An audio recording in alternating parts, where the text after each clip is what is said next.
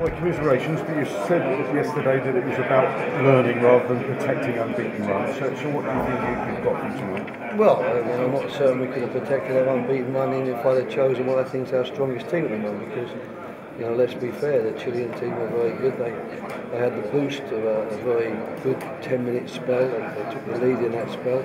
I thought we hauled ourselves back into the game towards the end of the first half. And start of the second half, things were looking a lot better, but we were still up against it because they were a good team.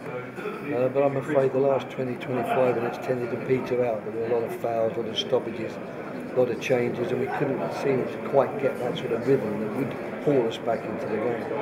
But we did learn a lot tonight, there's no question of that. We learned what a good side Chile are. We thought they were anyway, but tonight they really proved it. And they also showed, what we're going to be up against in Brazil when we meet South American opposition, because quite frankly, when you do lose the ball and they get it back, it's very, very hard to get it from them. That has often been England's problem in major tournaments, hasn't it? Keeping possession.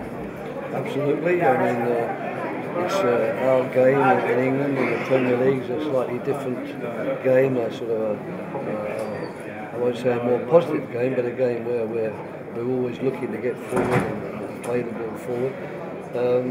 But of course I think that we are getting better in that respect. It's a bit harsh tonight. You can't really expect a goalkeeper making his debut to show the confidence to play the ball out in the same way that Claudio Bravo did, because I've got to say that's probably the best exhibition of passing from a goalkeeper that I've ever seen. What did you make of the other two players that you gave debuts to, Rodriguez and Alana? Yeah, they did okay. I mean, it was a very tough one for Jay, I thought, in particular. But I thought Alana, actually played well and did some very good things. Jay was fine. He worked hard, did all the right things, and he mustn't in any way be disappointed with his performance. And he's obviously a guy we're going to keep watching. But it was a tough one for him to come in and play today, especially when we were 0-0 down early on, and Chile have got their towers up and played with all the technique and skill and experience that they've got. I mean, this was, arguably what they consider to be their best team. We have got a lot of players that we can bring back into the team, and I'm just hoping now that we won't beat ourselves up too badly about it, that we will put some perspective on the game and on the defeat. But I can't say I'm happy about it, I can't say I'm satisfied. I can only hope that we learn. What would you take as the positives though from tonight? Well, I think the main positive is, we learn what it's like to play against these teams.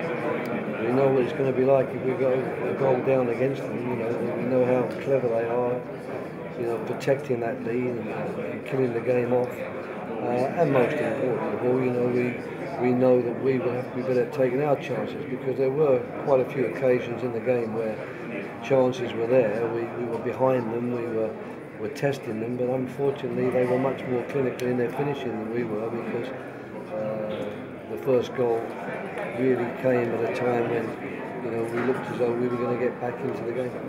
Great night for Frank Lampard, just going out with him, and obviously the presentation of the cap. He's been a fine servant for England over the years.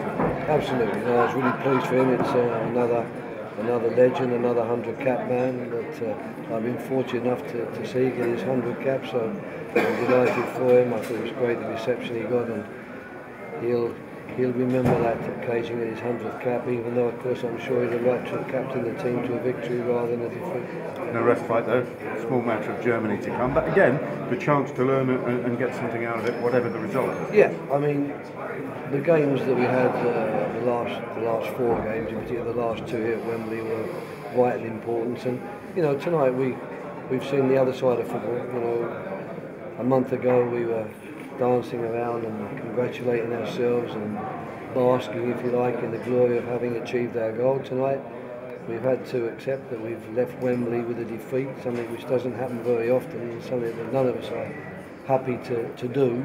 But that's what football is, and the important thing sometimes is when you're knocked down, how you manage to pick yourself up again and get going. And I think all of those players in the dressing room were sitting really very sad that they couldn't win this game. They've learned a lot tonight, and they'll have to make certain that they learn how to pick themselves up and go again.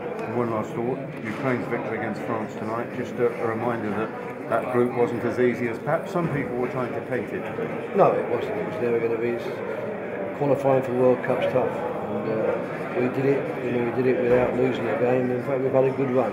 My run with the team's been fortunate. We haven't lost only the one game, and that was over a year ago.